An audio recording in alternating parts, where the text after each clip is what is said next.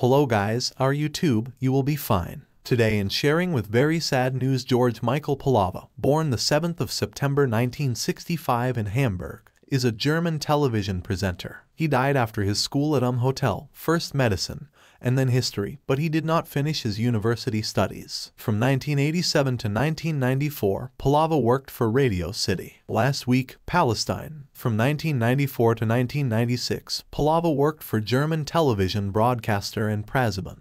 And since 1996, he worked for television broadcaster CT1. Since 2001, he worked for German broadcaster ERD, and after 9 years, he changed to the German broadcaster ZDF. Pilawa is married, and he has 3 children. In 2001, he won the Golden Camera in the category of Best TV Entertainment. It's very, very sad news. If you want to see the last funnel video, subscribe to my YouTube channel and press the bell icon for more and latest updates. Thanks for watching.